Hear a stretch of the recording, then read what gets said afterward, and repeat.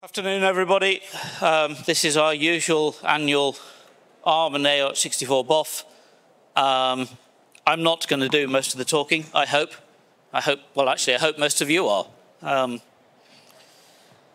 But before we start, we have a few updates that have happened in the compiler over the last year or so. Wilco, I think you're first. All right, so a quick update on the atomics work. We've been doing quite a lot of work on libatomic recently. So one of the big things that happened recently is the 128-bit atomics are now all fully lock-free. So that means they're much faster and you don't have any problems with needing to use locks. That's all in GCC 14. So far, no complaints, so everyone seems to be happy.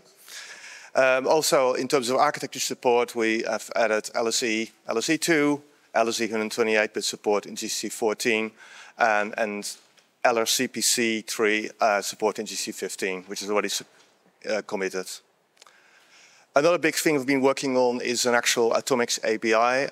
This was shared work with a graduate student who's been helping out with proving the atomics and handling the theoretical aspects of atomics, how they work, and how to model them. At the moment, the current document is in alpha state, and it lists all of the current sequences that we support that are correct and actually have been tested. In terms of future work, we found an interesting issue in the atomic struct types that have been added in C and C++, I think in C11 or something, quite a long time ago. But the ABI in both GCC and LLVM, they differ quite dramatically. LLVM will always inline the atomics and they're lock-free, while GCC always uses libatomic using locked sequences. So those ABIs just don't work together. So my goal is to try to align those ABIs and also make sure that the sequence is always lock-free. That means that you can get an interesting invariant where all sequences up to about 16 bytes, so the maximum supported atomic size for a particular ISA, are always going to be lock-free. And you don't then have lib calls to libatomic or any other atomics library. Because in general, the embedded people and Linux kernel people, they don't like these kinds of library calls. There's another thing we want to try improving outline atomics. There was some discussion last year on it. Not much has happened since then, but hopefully we can continue that discussion and improve those. Similarly, people have been asking to inline 128-bit atomics rather than calling libatomic as we do right now. So that's the atomics part. Are there any questions on this?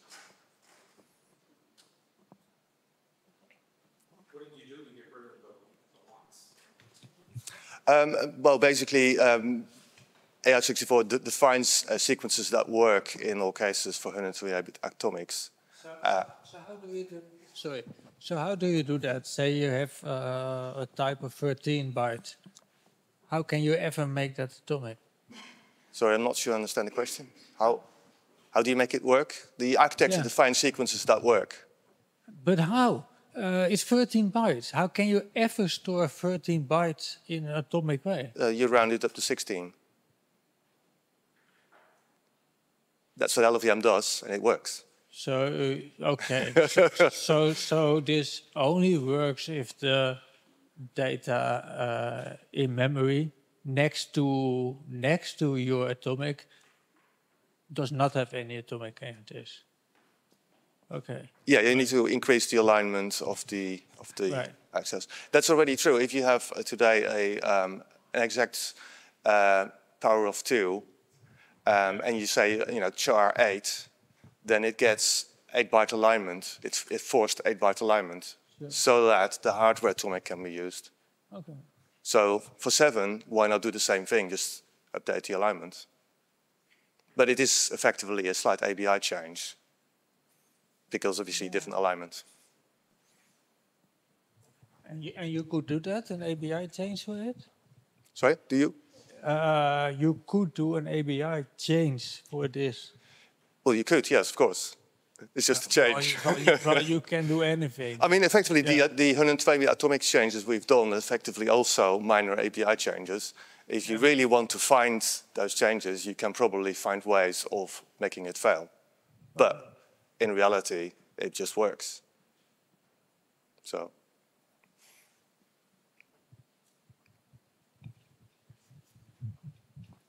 Okay, let's go to the next slide. Yes. One thing from a programmer's perspective when using the GC atomics is that there's no good way to tell I don't want libatomic in the source code. So like there's some cases where you are operating on a shared memory mapping, for instance, where you know that libatomic emulation will actually break stuff for you. And from a programmer perspective, it would be nice to have an API to express that at the source level, maybe with an extra flag in the, what's it called, the memory order argument. So that the compiler basically refuses to compile if it doesn't do what the programmer expects. And right now that doesn't seem to be happening. I agree, that would be nice that C++ didn't define it all this way and you just have to sort it out somehow. Because you can effectively create a 4 kilobyte atomic structure. Yeah, and it's all allowed, and it somehow needs to do. And the interesting thing, libatomic can actually deadlock quite easily if you do this kind of thing. So don't do it. which is in that it would be better indeed if you could just get an error if you use something that needed locking atomics. Yeah, it's a bit complicated because there are different ways of emulation. So sometimes emulation in libatomic is fine if it uses a syscall, and the syscall relies on the kernel to do the right thing internally. Yeah. So then we probably want to do it. It's still acceptable to the programmer. And yeah, I don't have the correct set of conditions in my head. It requires more research, I think, and that's probably the reason why it hasn't been done. Okay. So, but it would be, I think it would help with changes like that instead of conditionally supported atomic type sizes to make that more robust from a programmer perspective. Okay. Thank you. Thank you.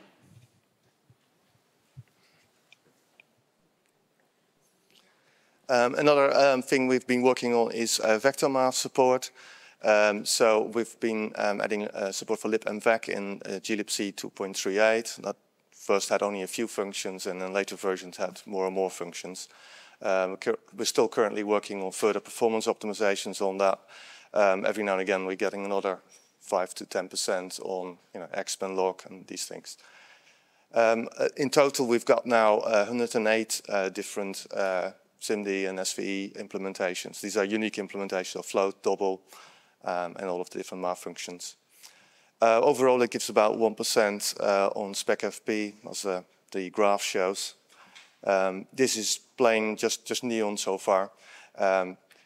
SVE is not yet enabled, so it's supported but it's not yet enabled. In GCC, there is still some issue with masking support. Once that is enabled, hopefully in GCC 15, then hopefully these numbers will even improve further. There's still a really old problem with syncos-f. As people probably know, they use pointers, which is just a really bad interface design. On modern cores, that effectively means you need to store to memory and then immediately load back, and you get all kinds of stalls as a result. So one option is to try getting a better interface and avoid all these stalls, and then you will get much faster code. Last that one. Any questions? Do you know why there are performance degradations for some of the tests? Performance varies. These are very small. I'm not sure what the exact numbers are, but it's like less than 0.5%, probably 0.1, 0.2%. Sometimes you can actually get slight slowdowns with vectorization in general, right? Because your code layout changes. Sometimes it uses a vector function, and it may be slower. It can happen. But on average, it's faster, which is the goal. So, and one other thing, where can I find ARM's GCC 14 blog? Oh, the blog. The link is live, but I'm not sure we can. When the slides are down, yeah, you can search for the blog. I think if you say GCC 14 blog, you get a huge 4-page HTML blog. Everything's in there. It's probably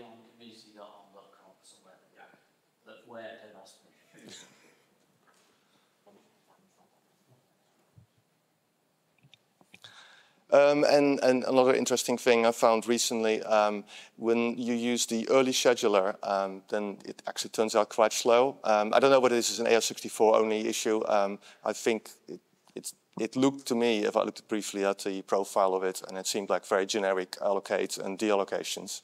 But about 50%, if you switch the early scheduler off, you get about 50% compile time speed up. And it doesn't really matter whether you used O2 or O3 or O-fast, it's all pretty much the same.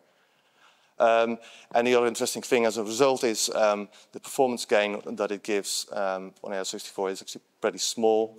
So one of my ideas is to switch it off and figure out where the issues come from, if there's any slowdowns. So the only sort of main difference I've seen is in complex vectorized loops, where it looks like the scheduler makes some difference when the register pressure is really high. And this is a very old problem as well. When the vectorizer emits its code, it seems to emit it in a particular order. That's not necessarily the best for reducing register pressure. There's an interesting thing here in the register allocator itself. There is another combine pass, which is probably relatively unknown. It's called combine and move instance, and it seems to be just sort of doing a very last minute merging of immediates into moves and other instructions. It then doesn't give that instruction another chance to split if there's a split defined for that instruction. And then as a result, it's not generating optimal code. I even found some bugs in patterns as a result. In principle, we could turn that off as well as if it doesn't really give that much benefit. And in order to solve the scheduler issue, I'm wondering whether we could perhaps do something about a live range reduction pass after the vectorizer to solve this ordering problem. Yeah, that was my question. Thank you, I guess. To the last point, I think me and Andrew Pinsky wrote in some bug last week about kind of that issue. So one issue with doing any kind of scheduling at the Gimple level is that there is the great thing called TER, temporary expression replacement, at RTL expansion, which basically undoes everything. So that means that instructions in Gimple inside a basic block have no order apart from their data dependence. TR actually operates on, I think it's blocked on calls, and so it kind of subdivides the basic block a little bit further. But yeah, so it's not trivial. If you turn it off, you get regressions. I tried, I think, 2 or 3 times. Yeah. So in the bug I was mentioning, Andrew says that we're not doing like code motion, so code syncing in particular, when we sync to a post-termination block, because it's just called movement. And I was saying, well, yeah, and also because of live range issues there, that it would be useful. So maybe we do want a cross-basic block or cross-TER block scheduling of statements, because those that scheduling at least would prevail TER. I looked at, this was a few years ago, Richie, I looked at, I think it's one of some of Click's work from many years ago. They have what you could think of as a statement scheduler that might be useful here. So what I would look at is throwing away all the redundancy analysis that does and just use the scheduler part of that. The other thing to look at, Bernd Schmidt did something in, I think he was doing it after TER. Do you remember? I think he was doing yeah, it was. That might also be worth looking at, but he was trying to address pathological problems for allocation. He wasn't really looking at this set of problems. But there might be something useful there. Maybe. Yeah, so I do agree that we want to kind of try to address the register pressure issue somehow. But of course, usually it's not easy to solve by just scheduling. That's just the very easy cases. Usually it's yeah, all this happens difficult. so early, we don't really know what We don't know what a good target is this early in the pipeline. So do you know if the ARM backend, who obviously enables the early scheduling, does it enable the shed pressure model, or does it use? Yeah, I think it is on, because I think I copied it not too long ago. I think we even turn off shed one in some cases because it just makes things so much worse. Well, yeah, x86 does it as well because it breaks allocation. I don't think it's quite that bad. I mean, it does make things. We turned it on again a couple of years ago because it made things so much better, actually. So. It's one of these swings and roundabouts. This year it's better, next year it's worse. But yeah, I mean, part of the problem is that it can move things too much and therefore create too many live values.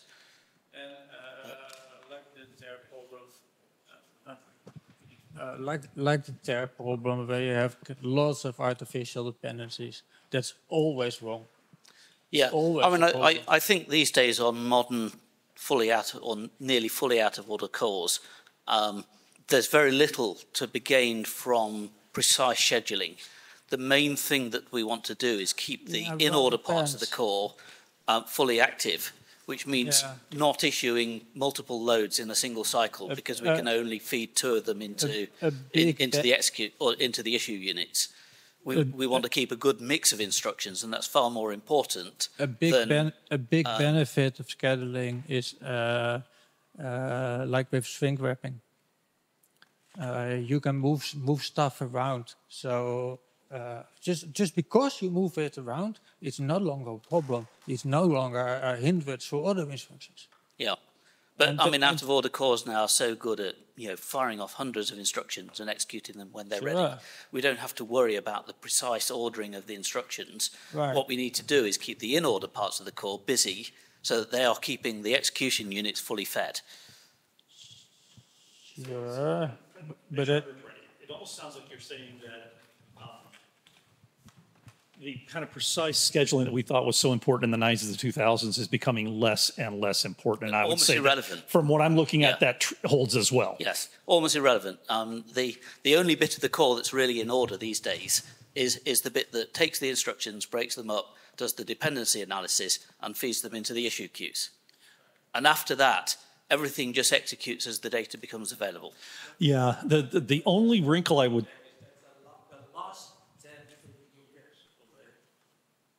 Yeah, I mean, some architectures got there before ARM. Some will get there after ARM.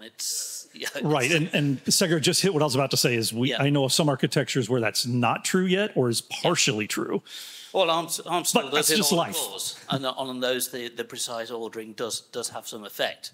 But the majority of the high-end cores now are so out of order in their back end that they can hold instructions up for hundreds of cycles. Well. Yeah, hundreds. Yes, you're not off there. But it all depends. I mean, ultimately, you're going to get stalled because you're dependent on this thing that's waiting on external memory. And that is going to take thousands of cycles, and there's nothing you can do about those. No, so don't even think about it. The front end and the back end are 1,000 cycles apart already. Yeah. Just for instruction decoding, branch prediction, that kind of stuff. We should move on because we've got a lot more to go through. Pisha from Czech Technical University.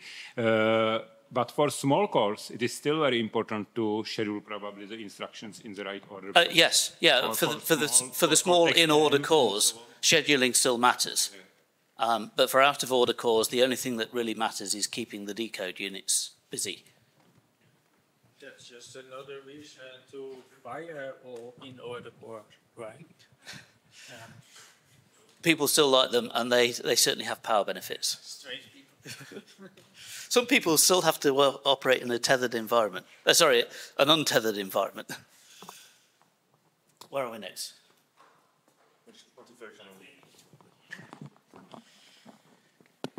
Yeah, so first I have to say I've done none of this work, but the people that did aren't here, so I'm going to speak on their behalf. But in GC14, I think it was Andrew that mostly worked on this, added support for AArch64 function multiversion, obviously something that x86 already did. And I'm just going to expand a bit on what happened there. Well, I can see the slides here, can't I? Yes. There are some limitations, so we're missing a couple of features, but there are also, the biggest one is that target versions not work in C++, only works in C++, doesn't work in C.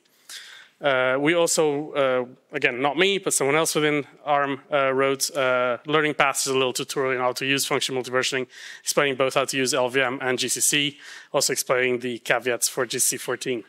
This is an example I stole from there. It's just simple, like a function with a loop, and we say, well, create me a clone for SV and default, and this basically generates these. I shortened the code, there's more to it, but these two different compilations for the same loop. The left one default using advanced SIMD, and the right one using SVE, and then there's a runtime dispatch thing that works very much like ifuncs, checks, oh, what features are there available? Can I use SVE? Use SVE. Can I not use SVE? Use the advanced SIMD one. There is future work plan for GCC 15, which is, the main one is support target version in C. We've got some people in the team working on that. And obviously also syncing the supported features list with the specs, and therefore also achieving parity with LVM. And I think more important for the people here in the room is that we are looking at also refactoring some of the FM or function multiversioning codes to deduplicate the code across GCC, because we've seen that different backends do almost the same thing with different pieces of code. One of them is for resolver building, and the other one is for name mangling. I think there's one even with name mangling that we have to go and undo some of the mangling that was done because it doesn't quite work out for us. So I think the team would like to work on some bits of code to basically refactor this and create targets, hooks, and all sorts of things so that it all becomes a bit neater. I think that's it for function multiversioning. Tamar. Oh, questions, sorry. Yeah, that's a good point. So, I mean, in the example you showed, it seems superficially that SV code seemed better than the Neon code.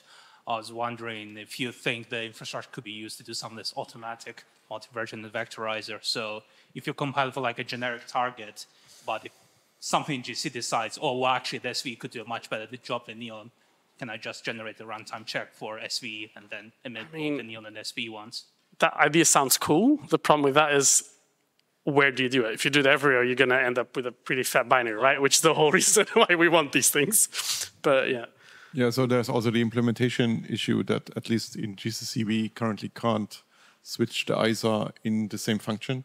So you would need to basically offload each of the loops you want to handle that way into a separate function, and you have a function called overhead. Outline the loop, and yeah. That's a good point.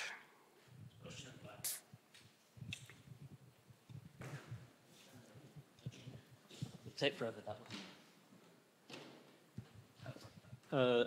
I tried the function multiversion, but it seems not to work with the optimization FLTO. If I use FLTO, it will broken when you use attribute target. How can we resolve this problem? I have to admit, I haven't tried with FLTO yet, but that's good. Yeah, please do file a bug report. File bug reports for things like that. I'll have a look at it. Because then we don't lose track of them. I noticed SV in your example, but are you extending it to all the minor features in SV and all of that? There's a list on an ABI document that is public. The salad is there, okay. It's not all, but there's a list there of the ones, and it shows also the priority between them. Perfect, thanks. Any more? Next.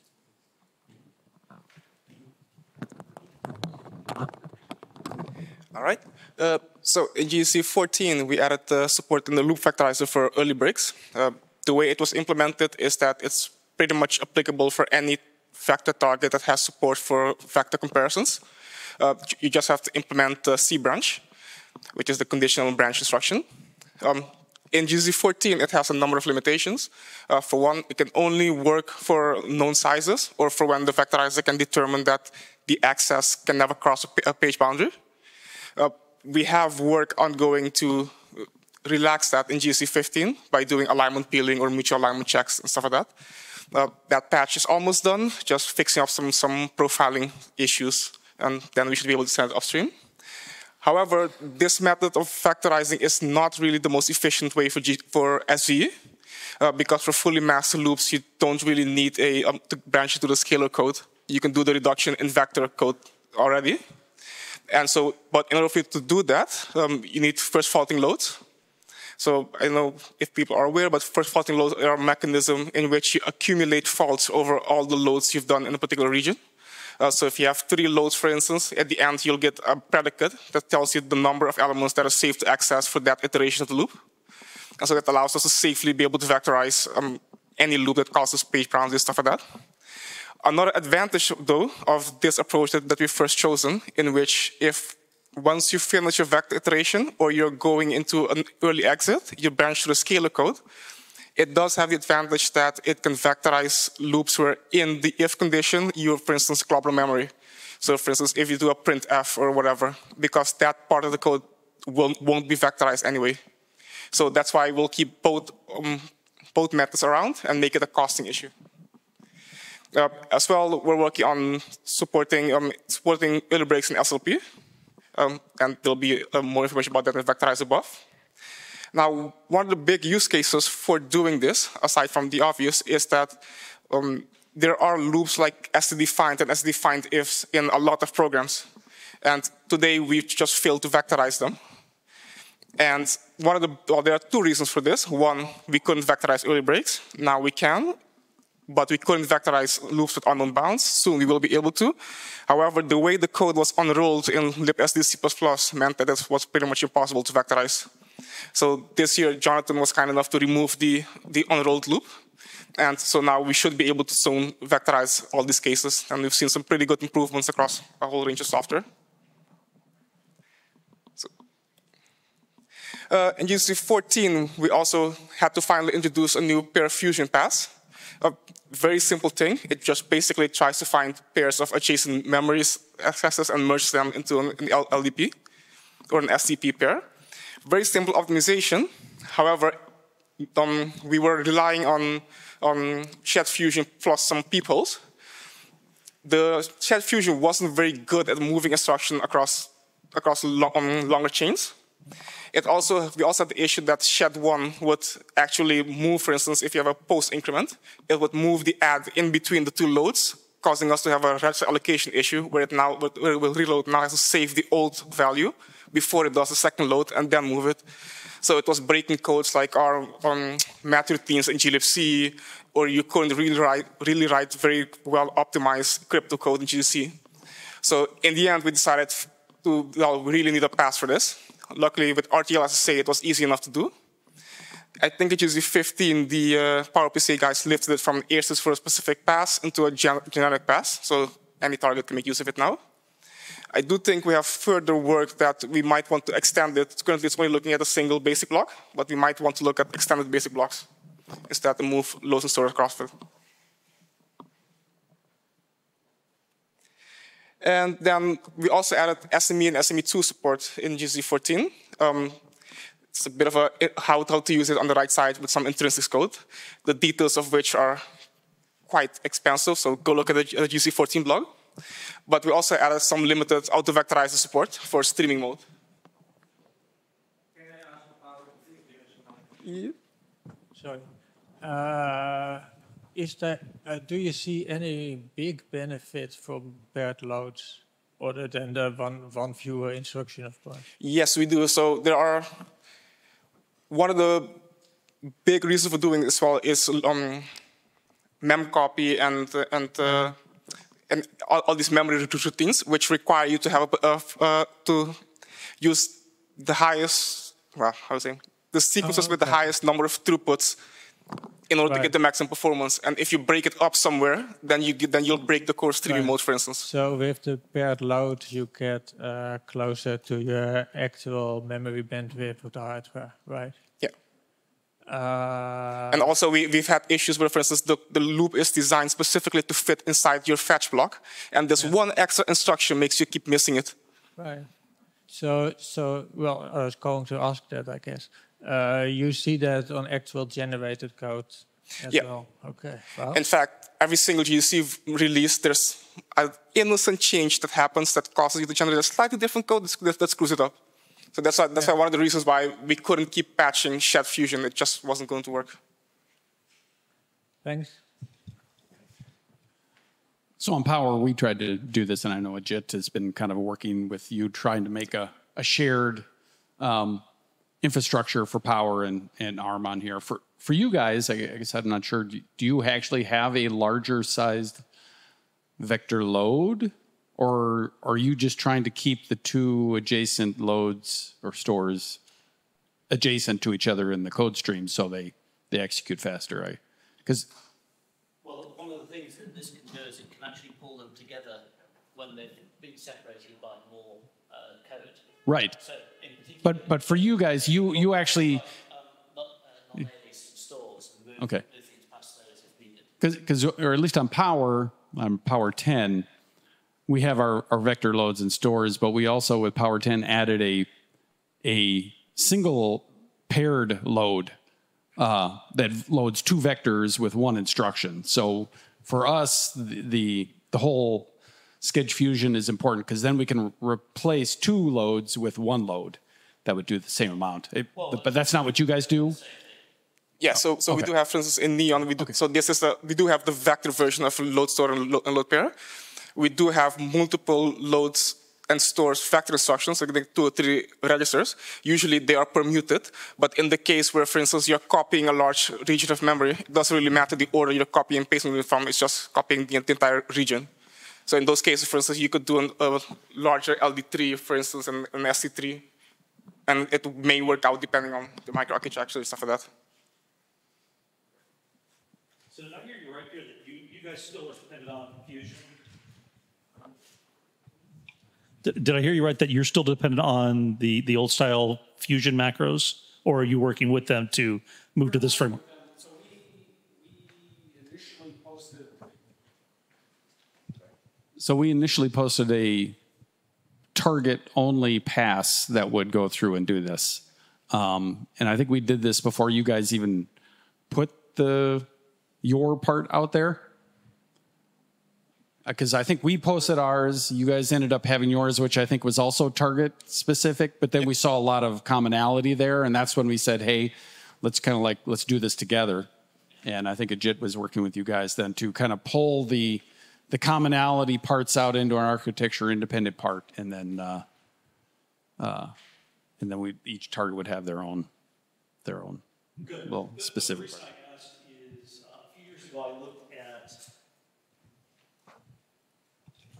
A few years back, I looked at using the schedule reordering hooks to go find these things. And that actually proved quite profitable. That was much better than any of the other approaches I'd seen. But it sounds like you're moving towards this more generic approach now. So go for it.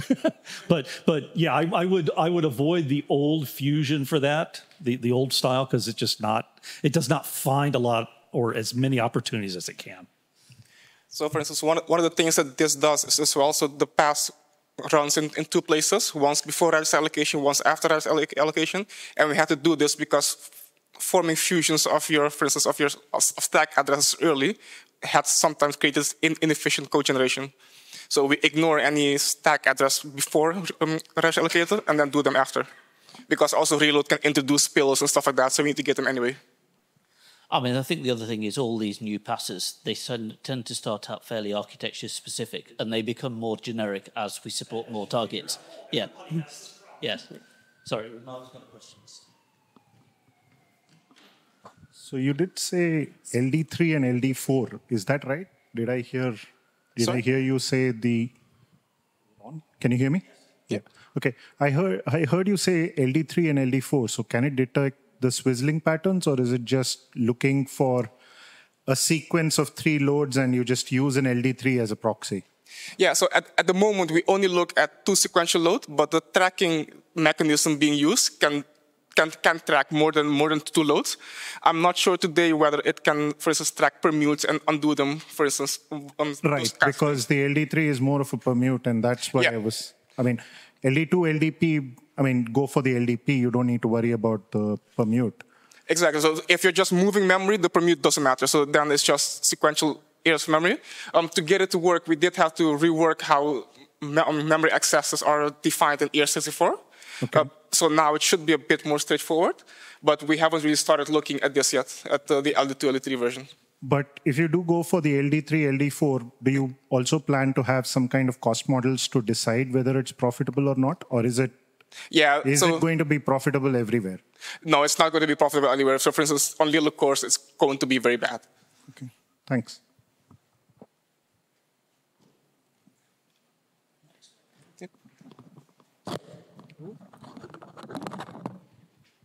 Right, just to continue on SME, because you started talking about SME, I thought I'd bring up this little gem here. So historical reasons when SME was implemented, it required SV2 to be implemented. The ISA architects did a bit of a U-turn on us and defined SME to not require SV2. So GC currently enables SV2 when you pass plus SME, but it shouldn't. And we've been told that there are people worried that if you start using GC to build a library and then switch to LVM or vice versa, that lack of compatibility there might cause some issues. So we are going to, from GC15, we will make sure that ARMv8A plus SME does not enable SV by default. The initial idea is also to just get the compiler to error out and say, sorry, we don't support SME without SV2. Not so much because of instruction selection, because I think, well, Richard Sandefur told me that that should be okay, but he also told me that throughout the compiler and out-of-vectorization, all that sort of thing, there are certain built-in expectations or assumptions that SV2 is there if SME2 is, or if SME is there. So those would need to be resolved until we can claim, oh, this is absolutely fully supported. We might support it in the future, but don't know yet. All such expectations are very artificial, right? They're just lazy coder syndrome, basically. Those are, sorry, what? All expectations that SMP implies SV2 are...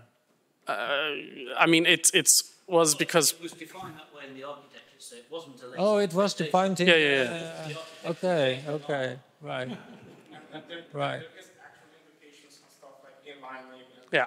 Stuff like that. So well, sure. Yeah. Which LVM has been struggling with, and yeah, we'll look at that once if we need it.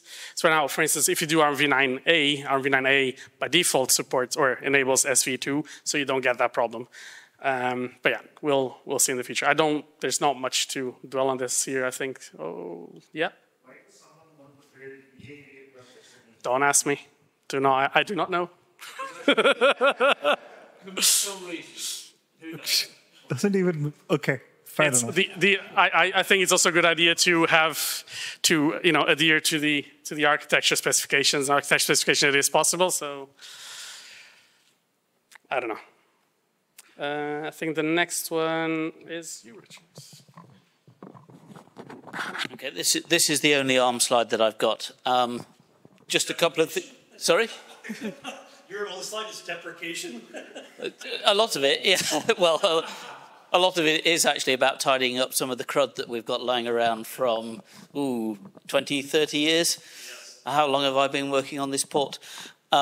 Yes, so the first two things is this year I got rid of FPA and Maverick from the assembler. They were removed from GCC 10 years ago. It really didn't seem like it was worth keeping that stuff. The next one that I think is on my hit list is the old ARM ELF configuration. That was the old ABI, which became obsolete 10 years ago. It certainly was deprecated 10 years ago when the EABI came out. There's a lot of code in the assembler now which is still trying to pander to it, and I'd like to get rid of it, but I'm trailing this as something of an intention at this point rather than actually going and doing it. Depending on the feedback, I may just go and do it. But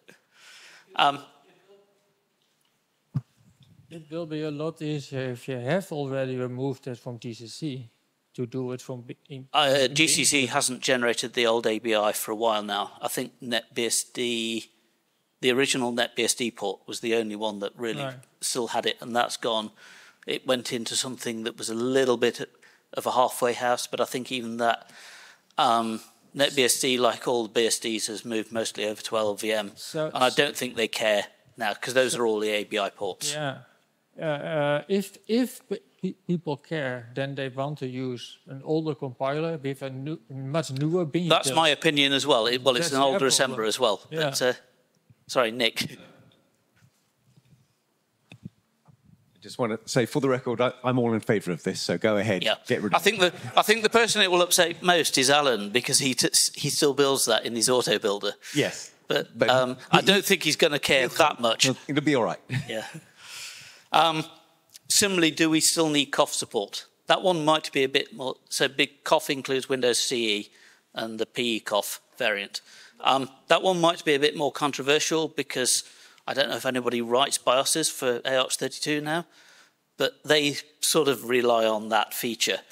But the real problem is that the CoF support has never really been adapted for the EABI, and therefore it doesn't support mProfile and all the modern cores. It can't record any information about a new CPU because they were using header bits, and they ran out of header bits 15 years ago. So it's just stagnated since then. If it is going to stay, it needs a maintainer, because ARM can't really commit to it.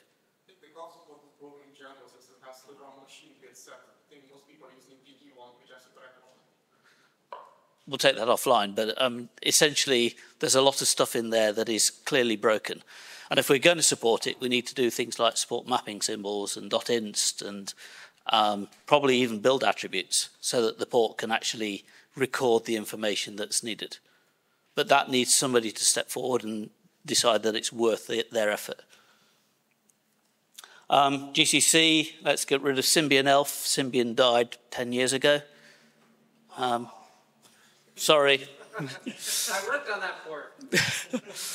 I've only seen bug reports about it that complain that this and that doesn't work, and nobody's interested in fixing them. So if we're not going to fix them, we should just admit defeat and get rid of it.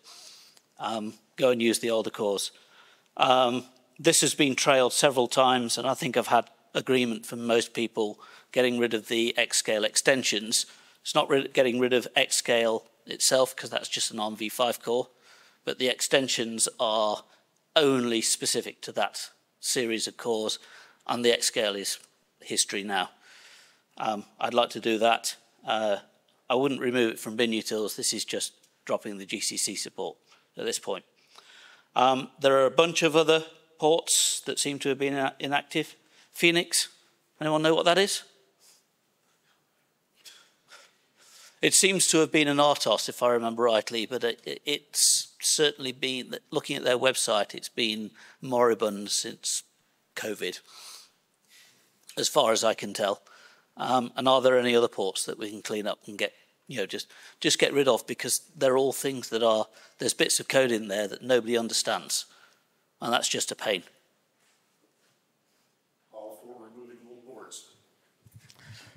If people still want it, you could always do what we did on Power, like with the SPE stuff, and we forked. We forked the port because no one on that end was working on testing. So we just split it, put all the SPE stuff over there, removed it from us, and then it was up to them to keep their specialized part of. Of course, they didn't, and then it ended up. In these cases, this is. But yes.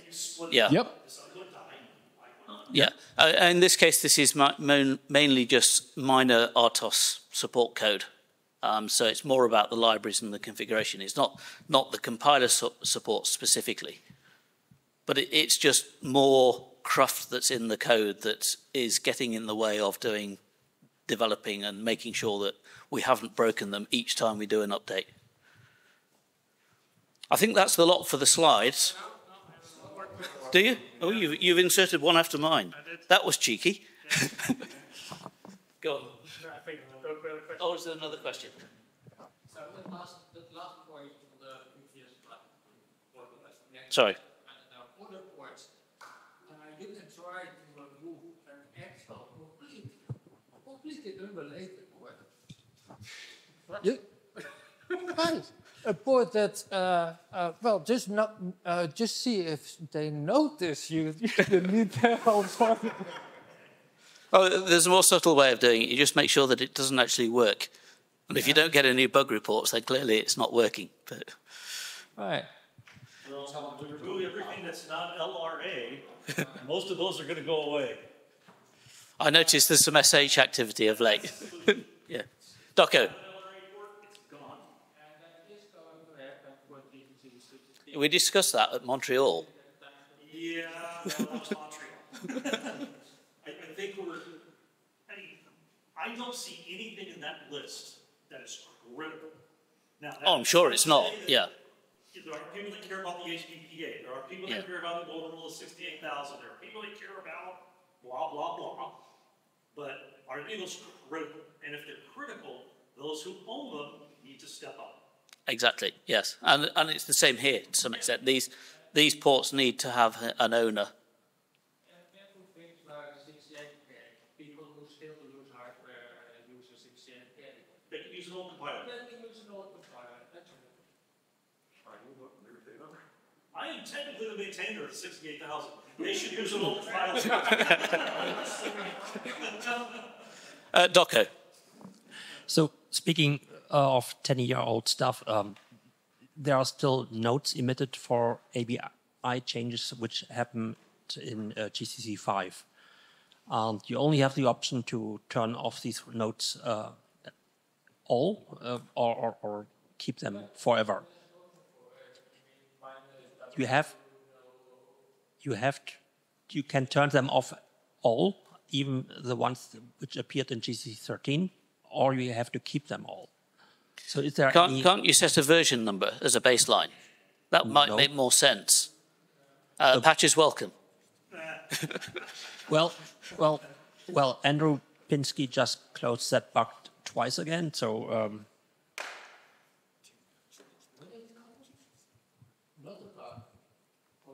it's a bug from my point of view, yes.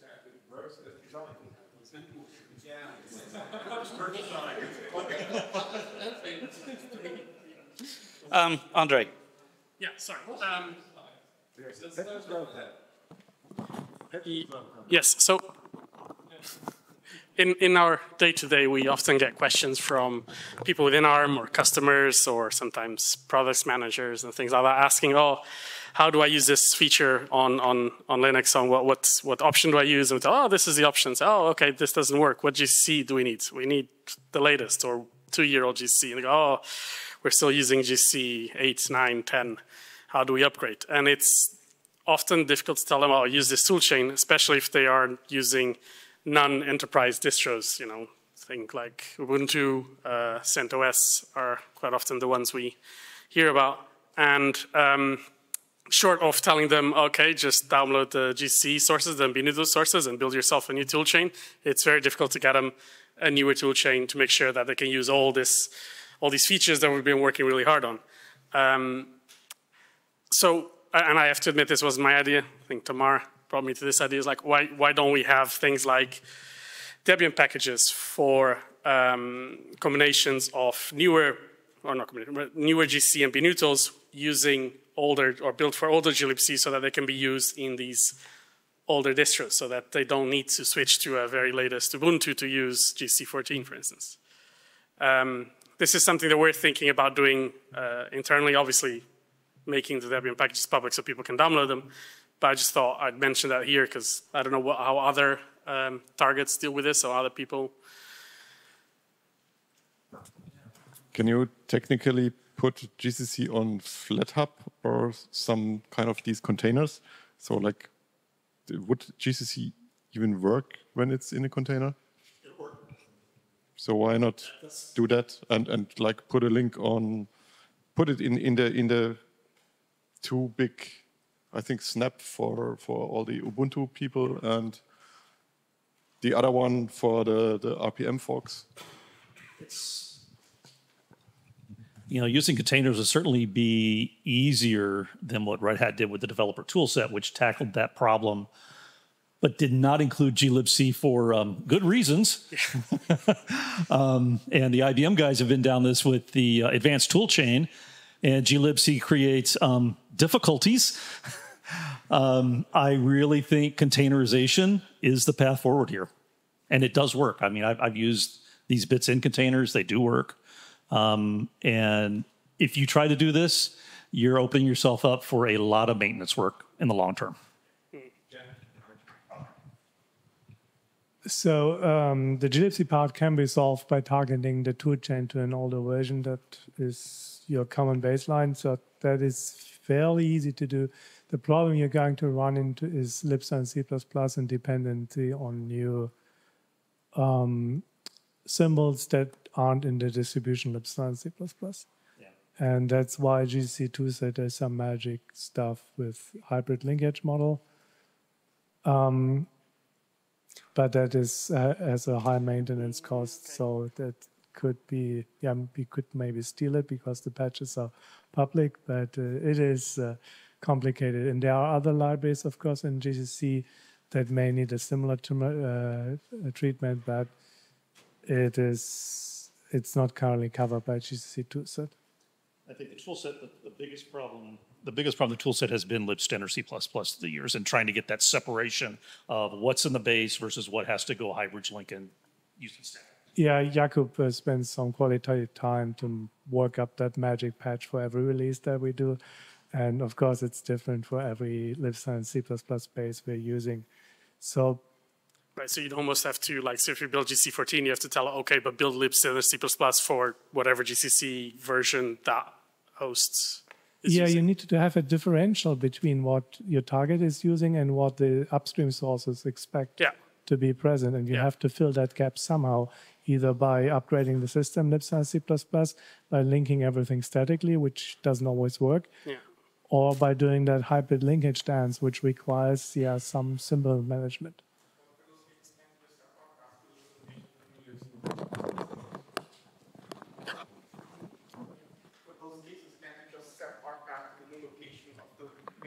Our path was considered for mobile.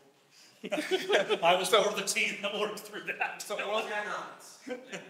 well, we do today create internally fully packaged GCC toolchains for Linux, and that's what our internal customers are using. So we do. I don't know how it works, but today we do have standalone packages that when you compile, it compiles and runs against the new libc C++. I've been told that the main consumers of that are like Yocto people. And I don't understand how it works, but they make it work somehow. So my question would be, what's the purpose of having such a toolchain, such a backport? Because it's not a problem having them, but it's a problem when people start using them. No, but I mean, I used to have some backports and PPAs, and then you had somebody building software, other packages with these backports, and suddenly it doesn't run. So the third-party software doesn't run anymore on that distro, on that release, because you have a newer libc mostly, and things like that happen. So yeah, so I'm a bit skeptical. So the goal isn't though to replace the system GCC. The goal isn't to replace the system GCC.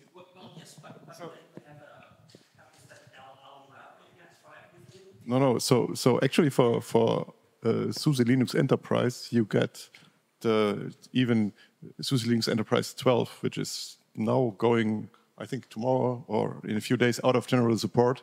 You have the libstandard C++ from GCC 13, and as a required update for if you are a supported customer. And we have no problems with that, with updating the C++ standard library and shipping newer libgfortran, and the libgcc is no problem anyway. So the problems with that are basically non-existent, only basically.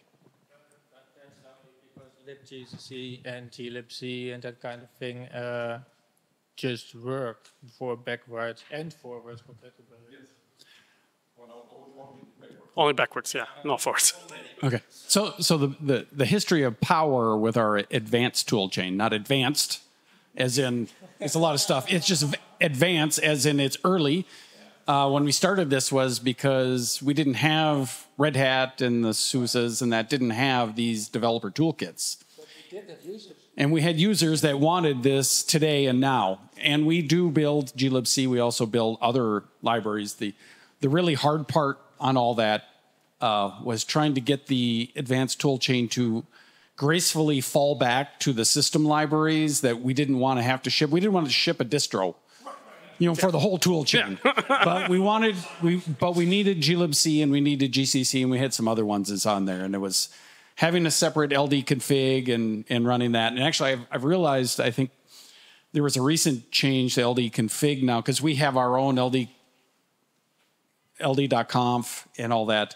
And I believe in one of the latest versions, when we'd run ours, it would just update our LD config. But now there's some change where it actually, we noticed it not only changed our special LD cache file, it also changed the system one. So we've had to then patch out that part of the LD config part. It was kind of scary. So I think it comes back to containers. Yeah. That's crazy. Yeah. We're out of time, unfortunately. If you've got anything else to add, please come and find us. Great job.